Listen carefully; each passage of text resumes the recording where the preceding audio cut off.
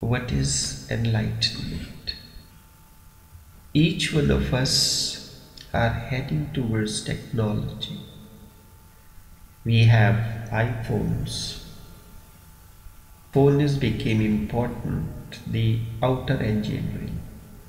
I became subservient, the inner mechanism. Everybody is interested in outer engineering. It has brought man to new levels of technology, new levels of comforts. But is man peaceful? Answer to that question, I leave it open for everyone to decide. But one thing is certain, the modern man has become neurotic. His focus is on outer engineering and inner engineering is missing. Enlightenment is the search for inner engineering.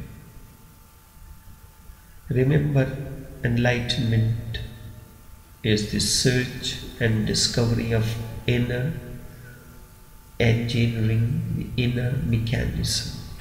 It is erroneous to say that I am or someone is enlightened, because enlightenment is the disappearance of ego. When ego is not there, there is no one to say anything. When ego is not there, there is no one to say anything. A Zen master said that I had been looking for something, and when I reached, I found there was no one. Kabir says that jab मैं था तब हरि नाई, जब हरि तब मैं नाई.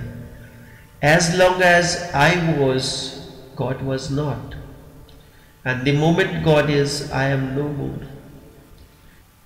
Kabir's compositions are full of the experience, the understanding of non-dual amidst the duality. It is the sense of ego that makes you know that I am a father, I am a husband, I am a rich man, I am this, I am that. When that sense of ego-ness disappears, who is there to say that I am enlightened? Instead, it is to be said that enlightenment is. The moment one attains to enlightenment, he realizes that the entire world is enlightened. The entire cosmos, to say, is enlightened. If the flower could say or is given a voice to say, flower will say, in my blossoming I have realized that every seed has a potentiality to become a flower. This much can be said. In my blossoming, I have come to this conclusion, come to this realization, come to this experience that every seed has the potentiality of blossoming. But it is not always true that every seed will become a flower. Some may be picked up by the birds in the beginning before they attain to their fruition. Some may rot, some may reach up to a certain stage in the process of flowering, and when they are attained to the state of seedling, the animals eat them, or there is a pest that destroys the crop, as usually happens. In that process, Master acts as a gardener. Every day he cannot pick up the flowers, because when you look at it, rose, chrysanthemum or marigold, there is a season of the flowers.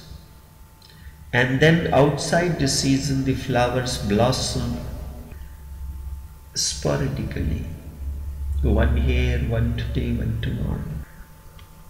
When October comes or the autumn is there, beginning of the autumn, the gardener prepares the plants, the rose plants for upcoming season. He prunes the unwanted leaves, the unwanted branches that are unnecessarily taking the nourishment. He mulches the soil, puts the new fertilizers, new manures. The tree is in the process of recuperation. Then comes the spring. As the season begins to come, new foliage, new branches begin to shoot up on the tree. And then, but this is all is happening because on its own the plant cannot take care of. Unless it is left in the wild to remain wild. But the plant can remain wild, growing on its own, unrestricted, without any laws. Because you remember all your moral laws, rituals, they have the authentication of the religions. Each religion authenticates certain morals, rituals, values and things like that, and the followers continue to live within those laws. But a plant that grows in the wild has no morality, no laws, nothing there, it grows on its own. But as a part of the member of the society that you are in, you are still not a rebel. What it is going to happen in that? You have to compromise between these rituals, these normal ways and means of life, and still continue for inner mechanism. It becomes difficult. So on your own you cannot do. Master stands aloof. He follows the solitary path. He is a rebel. Only the rebels can reach the inner path. So he continues to take care of all the seeds. Some he picks up from the garden shop. Some he picks up in the form of seedlings, prepares the soil, the flower bed, plants them, transplants from one place to another place, because the seedlings are prepared at one place in a particular way. A different kind of mechanism, a different kind of methodology is required to take care of that process. Then he transplants to a different bed, starts taking care of it, and then one day the season of spring, season of awakening comes for those seeds. They begin to blossom. One flower blossoms, it's a beginning, it's an announcement that the season of spring, the season of awakening, the season of blossoming has come. Then one after the other, the flowers begin to blossom. But the flower cannot say that I have blossomed. Enlightenment is the disappearance of ego. It is the inner flowering. Disappearance of ego, desires and all that is tangible and concerned with the mind. Enlightenment is a state of no mind. It is a state when drop has merged into the ocean. But then a question arises, if masters do not speak of enlightenment, how the seekers will get the first glimpse. And this first faraway glimpse is relevant for the seekers. This is why we celebrate the day of enlightenment of the masters, the day of celebration, because life is celebration every moment. Whether it is happiness, sadness or sorrow, whatever it is, Celebration is your way of life. But we do not celebrate. We celebrate in a different way. But the celebration means an expression of joy, dancing. Dancing is one of the methods of expressing your ecstasy, the inner joy that you have felt. So the days of Samadhi, the days of birth, we celebrate the birthdays. Because birth we take it for granted. Nothing is new. You have gotten something, but disappearance of that we do not accept. We want something that has come in our hand. We want it to remain in our possession alone, and that cannot happen. So death or demise is like disappearance of all that you have got attached to is disappearing. And you have not experienced something which is beyond the finite, beyond the death in your life. Lament. We do not celebrate the demise. Because that moment we try to remember our teddy bears.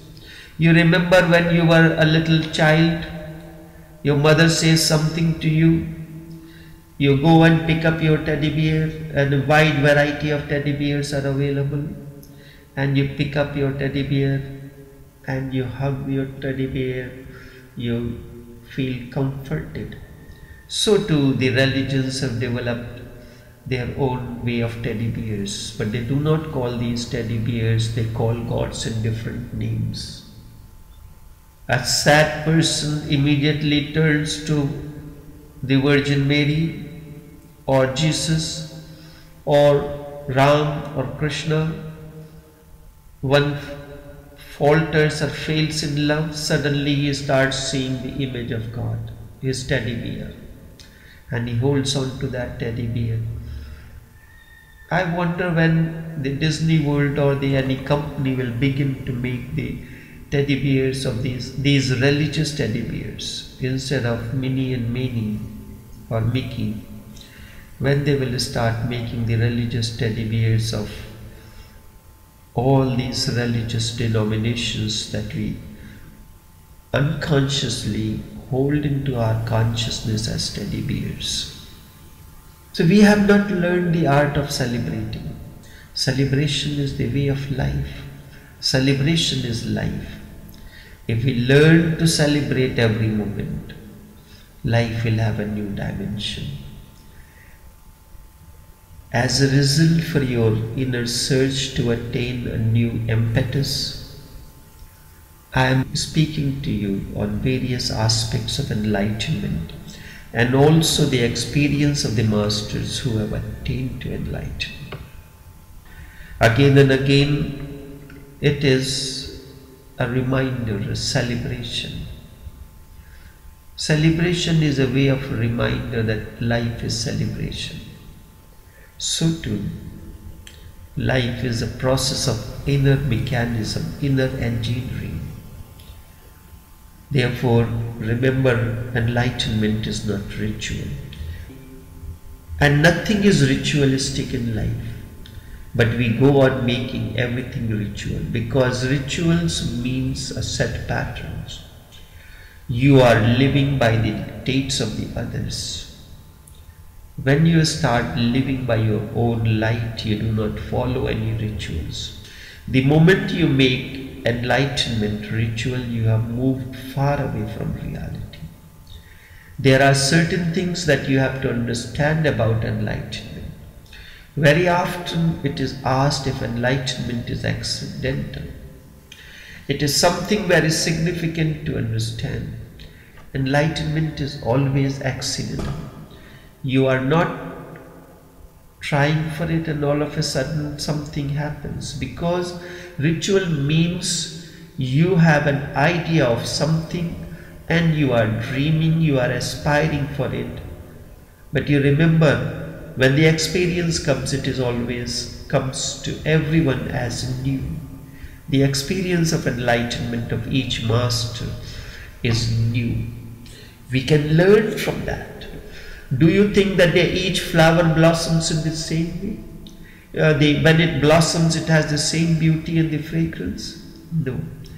Each flower, when it blossoms, its fragrance, its beauty, its luster, its aura is totally different. This does not mean that you do not have to try for enlightenment. You have to try it, and it will happen on its own. There is another equally important thing that you have to remember. Certainly your trying is not going to bring it. You make your efforts,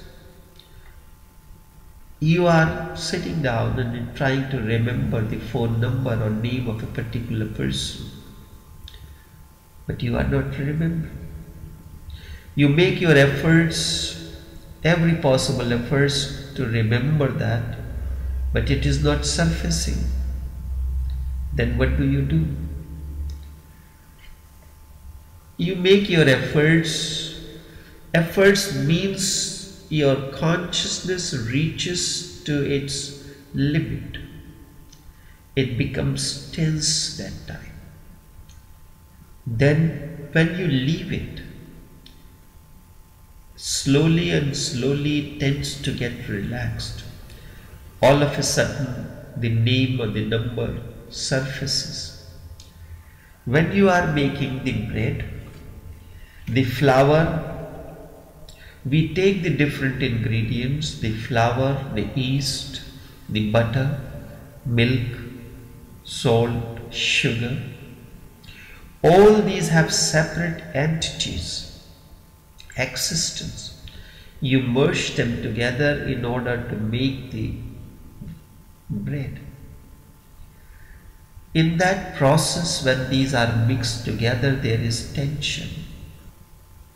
The tension is gathered because you are constantly kneading. The energy is being pumped into it. Whether you do it in the food processor or you do it manually, but more and more energy is being pumped into it. All the various ingredients are trying to merge into one another, leaving their individual nature and trying to merge into something new.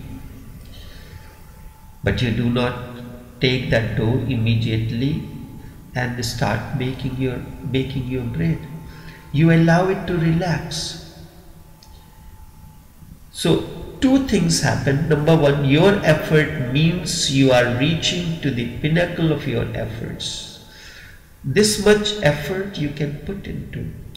Then when the moment you leave it to relax, all of a sudden things happen.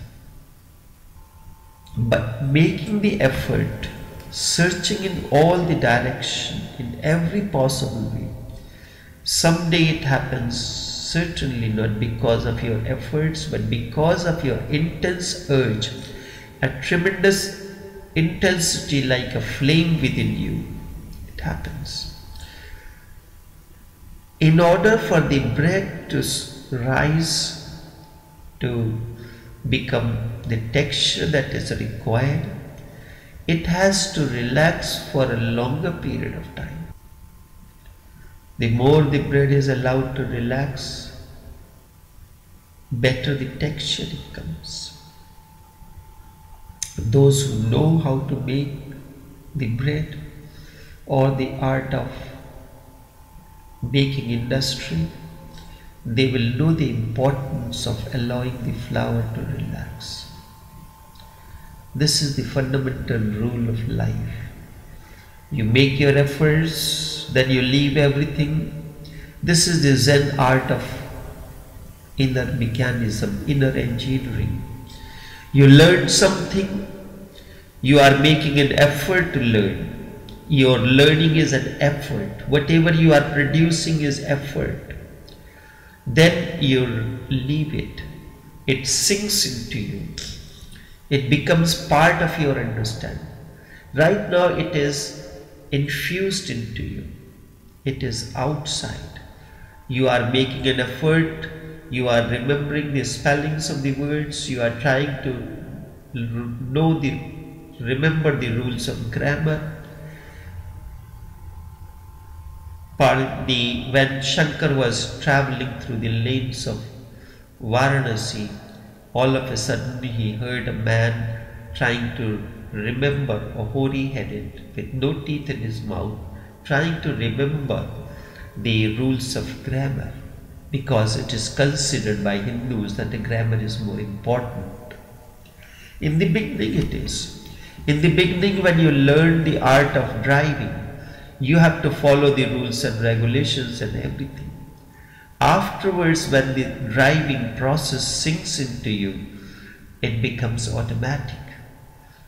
When to stop, how to stop, all that becomes spontaneous and natural, but you have to be aware of it. Your effort is not going to achieve it, but making the effort, searching in all directions, in every possible way, someday it happens. Certainly not because of your efforts, but because of your intense longing, a tremendous intensity like a flame within you. But it is always accidental. You cannot say that it happened because I did it, or I made efforts for it. Otherwise, things would have been very simple. Enlightenment is not ritual. However, after the master is no more, and also with the passage of time, the inner search becomes a mere ritual.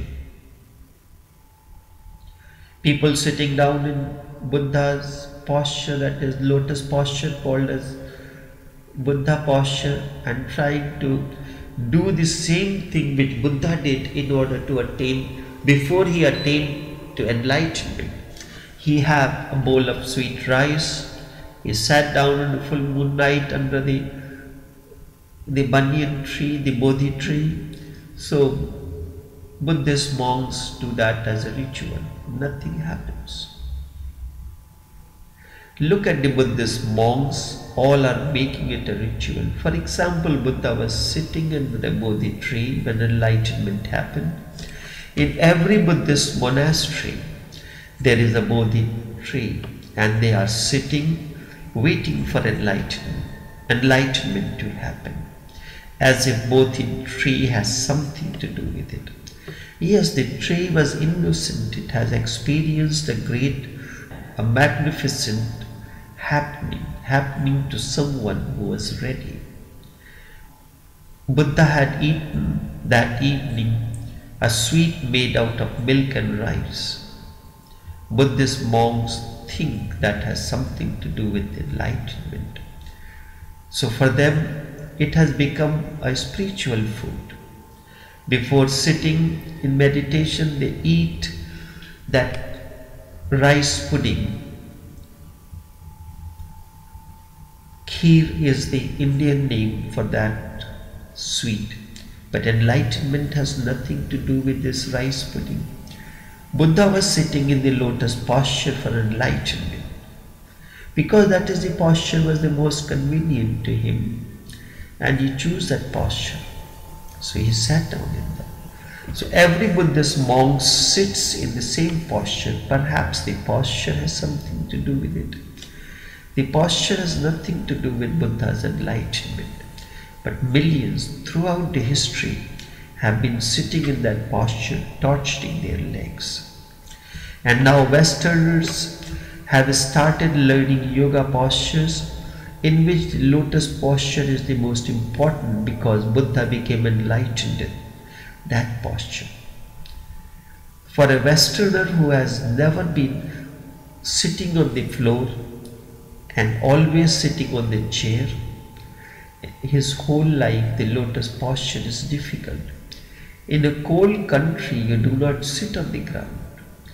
His legs are in tremendous torture, but he tries hard. It makes almost 3 months for him to attain to the lotus posture, but only the lotus posture. This is still far away from enlightenment. And then he waits his whole life for enlightenment, sitting in that posture. It is the way of rituals. But it does not happen that way. When you look into the experience of enlightened ones, when you look into the experience of the enlightened ones, you will find uniqueness with each master. Existence never repeats itself. Rumi danced for 35 hours continuously. In that whirling, he became aware of the unmoving within. Enlightenment means you are becoming aware of that which is unmoving in you.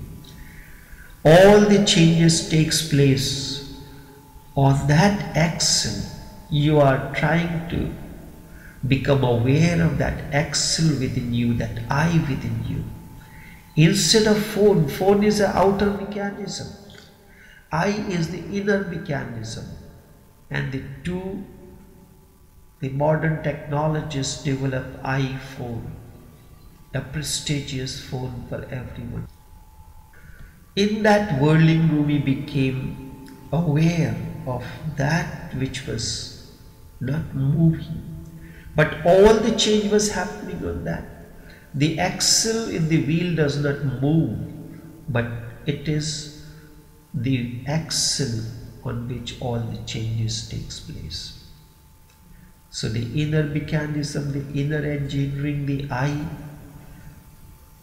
is the consciousness, the awareness, the being, is the axle. All inner search is for that axle, the awareness of that axle. Rumi became enlightened the moment he became aware of the unmoving within. This was the unique way, and unique only because enlightenment happened to Rumi that way. Sitting under the Bodhi tree, enlightenment happened to Buddha. But the Buddhist monks, the Sufis, they go on whirling, they have their own groups of the Sufi whirlers, and whirling has become a ritual. They go and do these stage performances. Rumi did not do whirling for any stage performance. He did it for his own. It happened to him spontaneously. This is another unique way, only because of Buddha. And now look at the Buddhist monks following this ritual. Look at the followers of Rumi. They go on whirling throughout their life like a ritual. In that, certainly they became great performers, but not enlightened. The world has produced only countable enlightened ones because of the human mind that always shelters and rituals, and thus the superficial. Remember, your rituals have the authentication of the religions. Now, the religion that evolved out of Rumi, that is Mevlana order, that has given the authentication to the whirling as the way to attain to enlightenment. So it is not a certain sequence of causes that bring enlightenment. Your search, your intense longing, and your readiness to do anything all together, perhaps they create a certain aroma around you in which that great accident becomes possible and enlightenment happens accidentally. But you cannot manage it. Every seeker has to begin from the very beginning in his own unique way. You cannot learn by watching somebody. That is what all the religions have been doing, like following like a copycat. There is a certain prayer, a certain posture, a certain ritual, and a certain way of breathing. Nothing helps. I have always loved a small story of Leo Tolstoy from Russia. The Archbishop of Russia became very much annoyed because on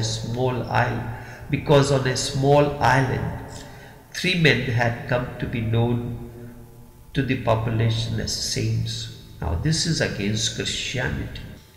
In Christianity, a saint has to be certified by the church, and if it has to be a saint, it is a degree or a title, not inner happening. This church has to ordain the sainthood on the appropriate person that church thinks right. The English word saint means sanction. That person has now gotten the sanction from the church and is ordained as a saint. When the church gives the sanction, one becomes a saint. The Archbishop was very angry that without his sanction, these three people have become known as saints. And thousands of people were going to touch their feet and seek their blessings. Naturally, this was making him angry. One day he finally decided to go to see what kind of saints these were. He went in a motorboat, reached the island. It was very small island. Only 3 people lived there. It was early morning, and those 3 were sitting under a tree. They looked simple, uneducated and illiterate people. Archbishop on the way was very nervous about facing these 3 saints who have influenced thousands of people. But now he saw there was no problem as these looked idiots. He went there and they had touched the feet of the Archbishop. He was very well satisfied. He said, "Do you think you are saints?" They said, "We are uneducated, illiterate, poor people. How can we think of such things? They are not for us. But what can we do? People go on coming. We try to prevent them. We tell them that they should go to you instead, but they do not listen." The Archbishop inquired authoritatively, "What is your prayer?" The 3 looked at each other and nudged. One said to the other, "You say it." The other said, "You say it." The Archbishop said, "Anybody can say it, there is no harm, but start your prayer." They said, "We feel very embarrassed because it is not really a prayer, but we have made it up ourselves." The Archbishop was really angry. "You have invented the prayer? You have invented the prayer," the Archbishop murmured. "What is the prayer?" One of them said, "If you really insist, we have to say it. We are feeling very embarrassed because the prayer is not a very great prayer. Instead, it is very simple. Our prayer is, you are 3, we are 3, have mercy on us. You are 3, we are 3, have mercy on us." What kind of prayer is this? Archbishop thought. Even the Archbishop in his anger had to laugh. He said, "Great, so this is your prayer?" Those 3 people said, "We are ready to learn from you. If you could teach us the right prayer, we will try it.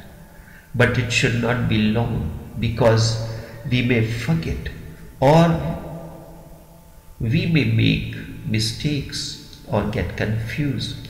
Our prayer is so simple, we cannot forget it. We cannot make any mistake." The Archbishop read the whole prayer of the Orthodox Church of Russia. It was too long. Those 3 people said, "It is too long. Please read it again." The 3rd time they said, "Just one more time so we can remember." Archbishop was so happy that these idiots are no threats. Now there is no problem. I can convince people that they know nothing, not even the prayer of the church. They touched the Archbishop's feet, thanked him and told him that there was no need for him to come. He should have sent a message and they would come to see him. Why should he take such trouble? Anytime he wanted, he should just send a message and they would come to the church itself. Very happy and contented, the Archbishop left in his motorboat. When he was just in the middle of the lake, he saw those three running on the water, coming towards him saying, "Stop, we have forgotten the prayer, just one more, repeat." The Archbishop looked at them. They were standing on the water, running on the water.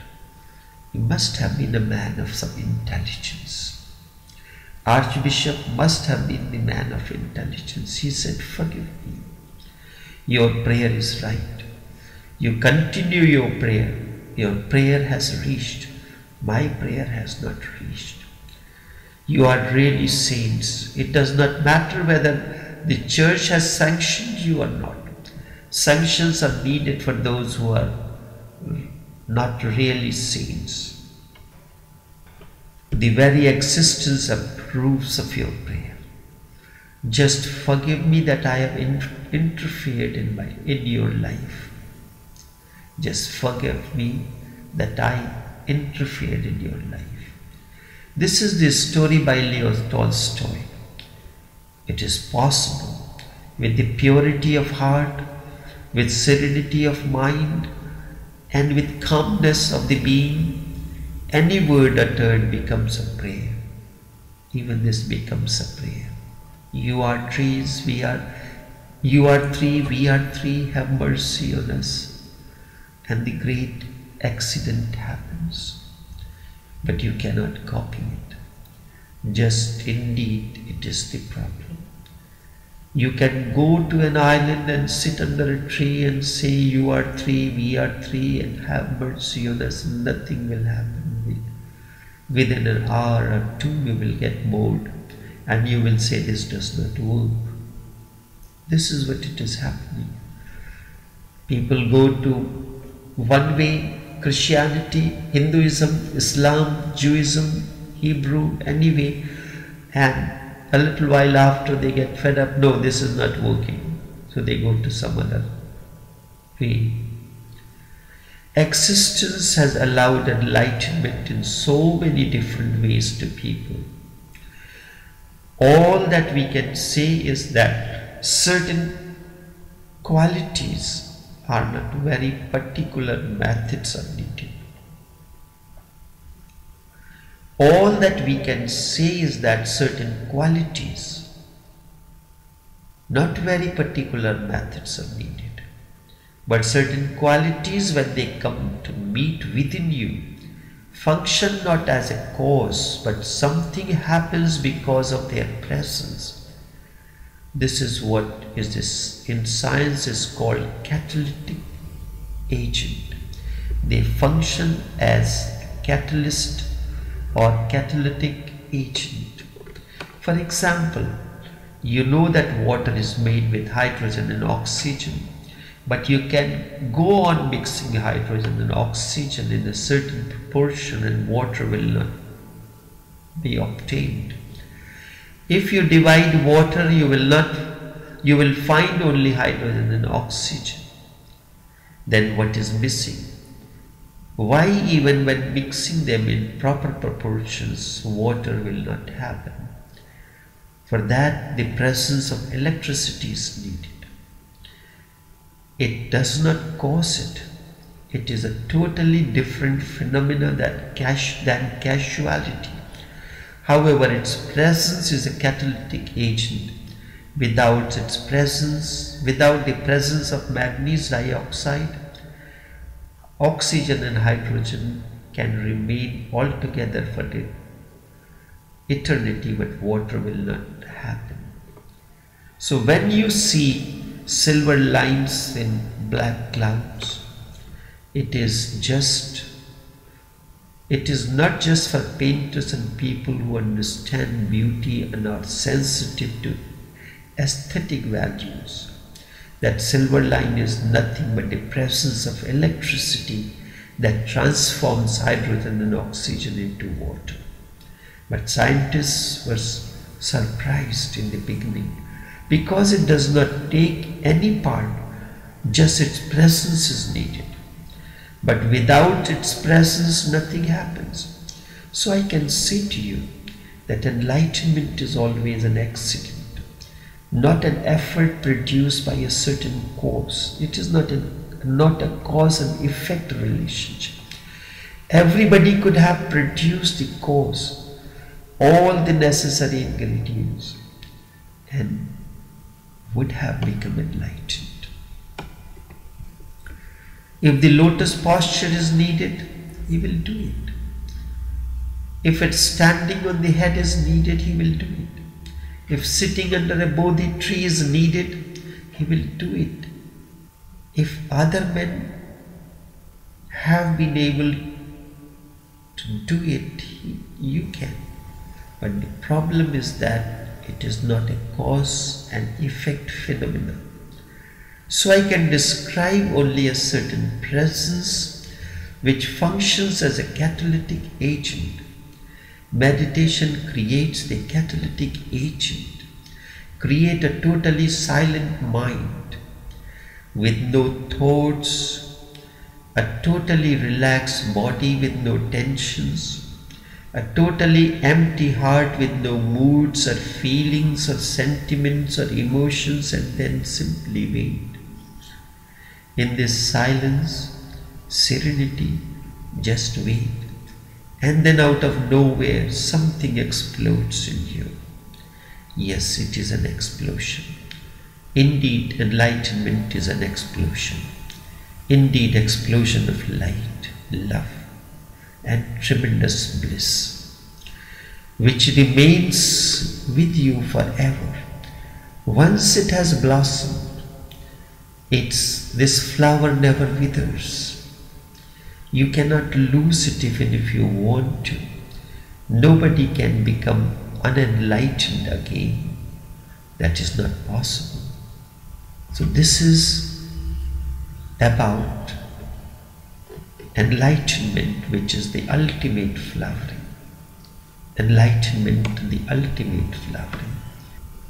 Whether embodied or unembodied, the enlightened one merges like a drop has merged into the ocean, and then the ocean lends its magnanimity, splendor, and cosmic oneness to the enlightened one. The indomitable energy that enlightenment brings acts as catalyst in the process of enlightenment of all those who are around. The mere presence clears the path of inward journey. Buddha represents the highest peak of consciousness. A master represents the Buddhahood, the highest peak of consciousness. Buddha is the experiment in totality of consciousness. Buddha represents the fruition of one's being, or the blossoming as the enlightenment. Buddha represents a totally different kind of spirituality, pure and sublime. Never before this happened that someone spoke of human transformation in such profound yet uncontaminated way. Over the years, each time the message of Buddha overflowed, the need was there to preserve the message in as many forms as may be possible, but it never happened. That time was not right. Subhati had asked, will there be any being in the future period, in the last time, in the last epoch, in the last 500 years, at the time of the collapse of the good doctrine, who, when these words of the sutras are being taught, will understand the embedded truth? The Lord replied, do not speak the Subhati. Yes, even then there will be beings who, when these words of the sutras are being taught, will understand their truth. For even at that time, Subhati, there will be bodhisattvas, and these bodhisattvas, Subhati, will not be such as have honored only one single Buddha. nor such as have planted their roots of merits under one single Buddha only. On the contrary, Subhuti, those bodhisattvas who, when these words of the sutras are being taught, will find even one single thought of serene faith, be such as have honored many hundreds of thousands of Buddhas, be such as have honored many hundreds of thousands of Buddhas, such as have planted their roots of merits under many hundreds of thousands of Buddhas. Known they are, Subhuti, to Tathagata. Through his Bodhi cognition, seen they are, Subhuti, by the Tathagat within his Buddha eye. Fully known they are, Subhuti, to Tathagat. And they all, Subhuti, will beget and acquire an impregnable and incalculable heap of merit. Therefore, Subhuti, listen well and attentively. The Buddha being the energy field that the enlightened ones have created shall continue to act as catalyst in the process of transformation of human consciousness.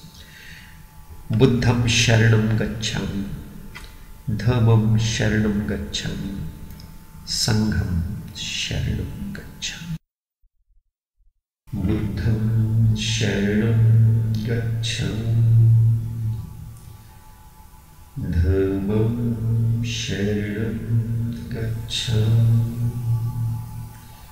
sangham sharanam gacchami. Buddham sharanam gacchami. Only this much for this morning.